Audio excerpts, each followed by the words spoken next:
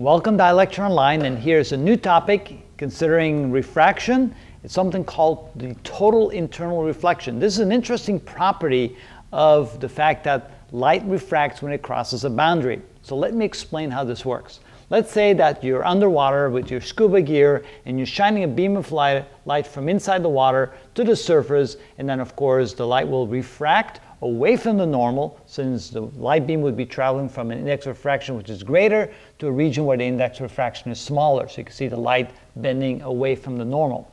Then as you increase the angle of incidence onto the boundary, you can see that the angle of refraction becomes bigger and bigger and bigger, and eventually if the angle becomes big enough here relative to the normal, the angle of refraction will be 90 degrees, meaning that the beam that leaves the surface will just skim along the surface of the water.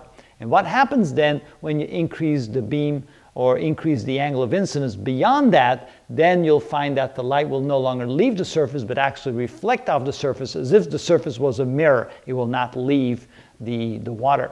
So the angle at which the angle of refraction is 90 degrees, that we call the incident angle, equal to the critical angle. That's the angle at which, if you go beyond it, like we show right here, if this is a critical angle and the incident angle is greater than the critical angle, you will then have what we call total internal reflection. And so that will depend upon, of course, what the index of refraction is from the medium that the beam is coming from and the index of refraction of the medium where the beam is going to.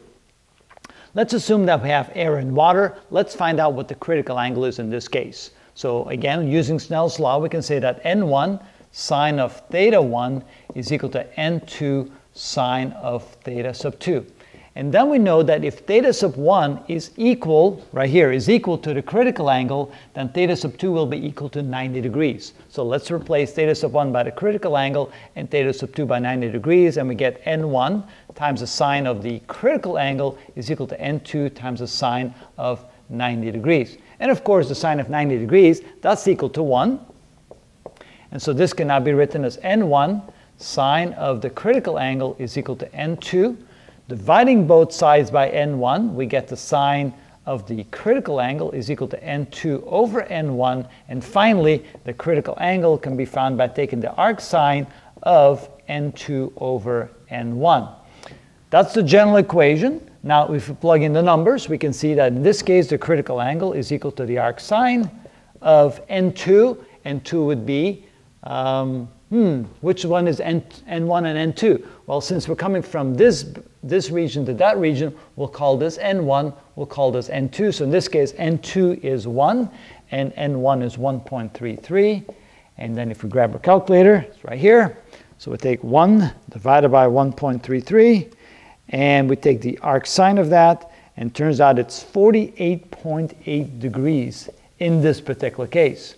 So that's the critical angle, which means that if you shine a beam of light from underneath the water to the surface and there's air above, and you make that angle more than 48.8 degrees relative to the normal, the light will not leave the water. It will simply reflect off the surface and come back down.